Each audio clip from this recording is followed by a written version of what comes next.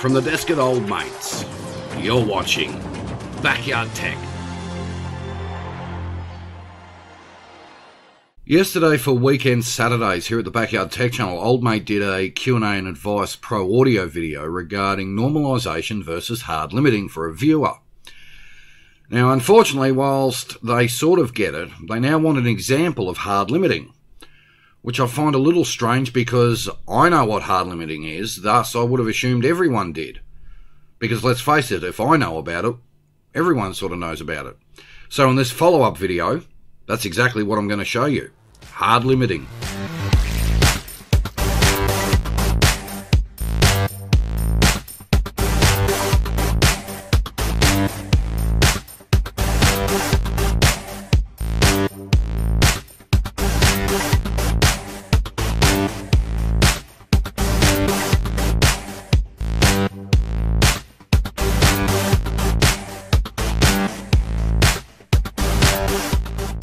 G'day everyone, thank you for tuning in. Weekend Sundays here at the Backyard Tech channel. A bit of a follow-up video to yesterday's Old Mates Q&A and Advice video regarding normalisation and hard limiting. Now the viewer CD has got back in touch and wants an example of hard limiting. Now I find this a little weird because in yesterday's video I basically explained it in a KISS scenario, and it would appear as though they still don't get it. So, what I thought we'd do is I'll show you an example of hard limiting using some YouTube music that I already use, but also the premise of this is I want you to think of this as an unmastered track. Now, I'm not going to go over mastering. We've gone over mastering just like we've gone over recording and mixdown. So this track has already been recorded, mixed and mastered.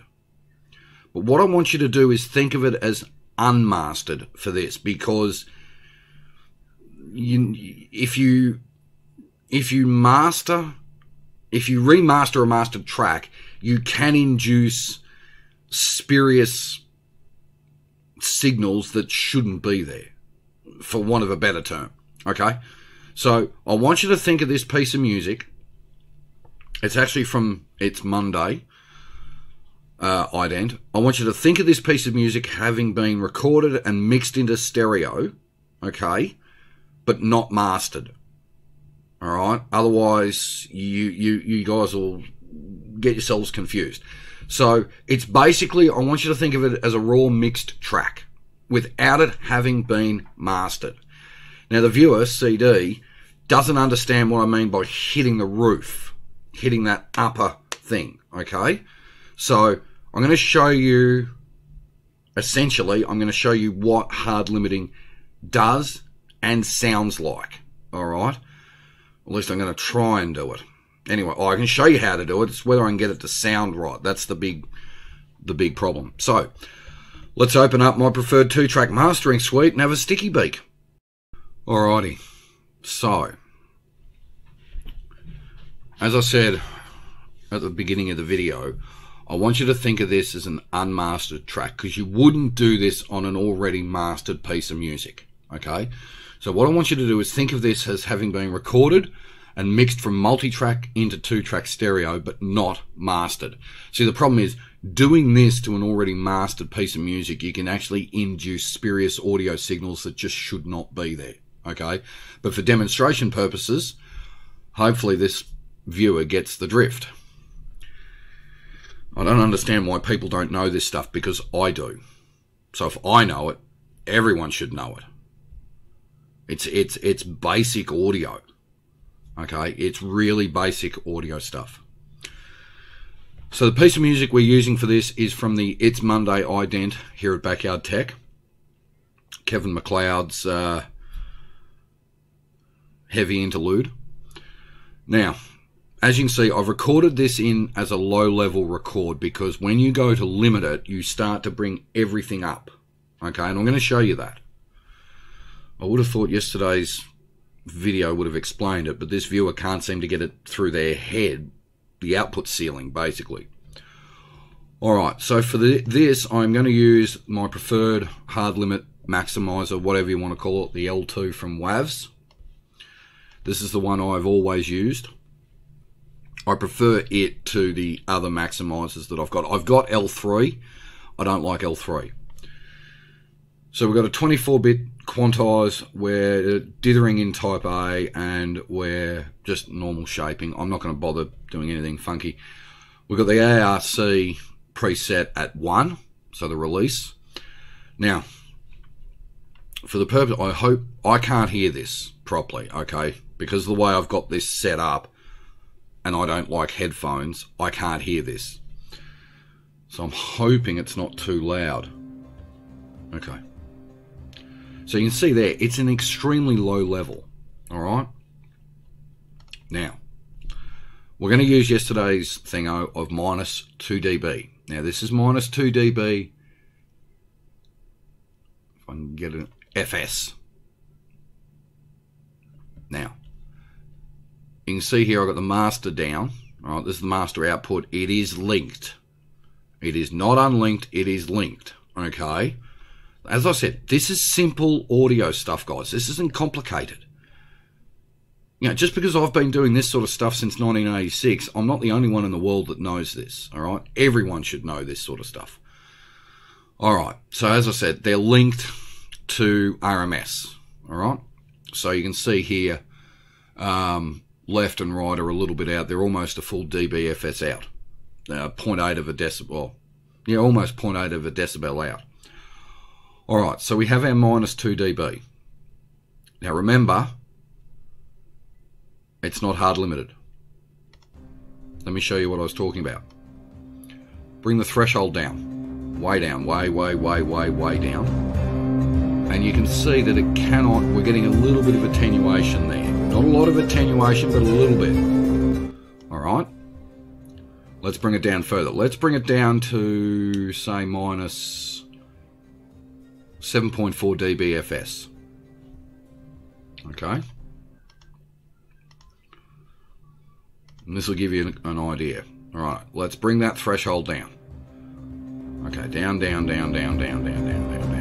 Way down. Now you can see it's not going over it. We've got an attenuation of nearly just on minus 6. Okay. So you can see there, it is not allowed to go over minus 7.4 dBFS. It just can't do it. That is hard limiting. Right? The output ceiling is set at minus 7.4 dBFS. Okay. Now this equates to dBVU as well in the analog realm, where you could limit it so that your output level would cut off at, in some cases with Dolby, you could go to plus 3 dBVU. Okay. And then you Dolby B it, and that pulls it back. Okay. Now, if I bring that down to minus, say, minus 10 dBFS, if I can get it there. There we go. And we do the same thing. You can see I'm down at minus 30 dB on the thing, and this cannot get over minus 10. Alright? It'll be somewhat distorted. It would be worse if you had the threshold up at 0. Okay? Which I can probably show you. I'll pull the volume down on that and bring that up. Okay? And you can see we're now down to nearly minus 9 on the attenuation level. Now compression is a little different. Okay? Compression basically brings everything together. You sort of compress the dynamic range. Whereas hard limiting, you're making it that it can't go up. Now what I can show you here is what a hard limit track looks like once you've run your processors. So if I take this back to minus 10, okay, let me bring that volume up a bit so you guys can hear it, to about there. Okay, now I'm going to render this out. Alright, if I minimize that. Okay, so you can see here, if I get rid of my master controls, put them up there for the moment. So you can see here we've got dynamic range, we've got peaks and troughs in the waveform, etc, etc, etc. Okay, So you can see that. Now watch what happens to that waveform when I go to render it. You see? You cut off. And this is what I was saying. If we go to about there, about there, I've lost the mouse again. There it is. So you can see when you start to block it up, everything gets cut. So you're basically hitting a ceiling and you cannot get any louder than that ceiling. And that's what limiting is all about. When you put a compressor and you basically wind the attack time up and the threshold all the way down and the output ceiling, you limit, right? In compression, you have some dynamic range still, but when you start limiting things, you know, it means the signal cannot go over that limit, right? And you saw it there in the maximizer. I lost it. Hang on.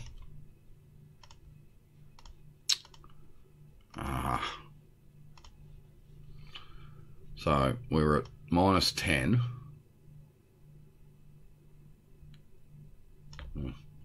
All right. Now, the other thing to do, and this I will wind the volume all the way back for this because it's going to be freaking loud otherwise. Let's say I want to undo that, undo mask. Okay, so now we're back to dynamic range, and I want to master this out from minus 30 dB to 0. All right.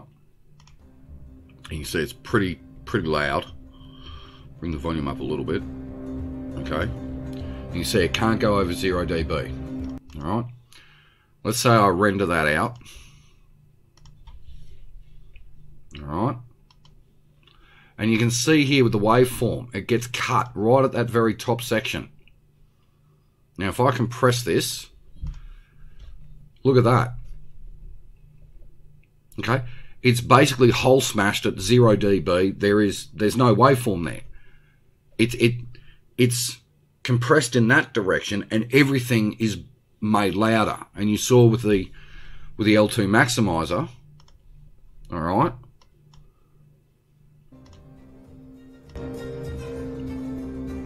See how loud, and it'll be distorted as well. Okay. Now, if I disable that and I bring up our meters, now this is 0 dB VU. Okay, this isn't 0 dB FS, this one's in 0 dB VU, because you can see we can go to plus 5 dB.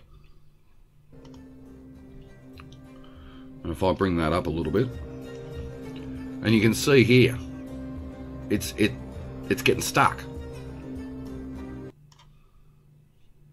Now if I rewind that track, so it's at minus 15 dB VU, and you see it can't go over it. All right, that's the way limiting works. Now compression's different. All right, and normalization, as I said yesterday, would just normalize it out. Now I don't have a normalization plugin, but that's hard limiting for you. All right, so hopefully for the viewer CD, they get it.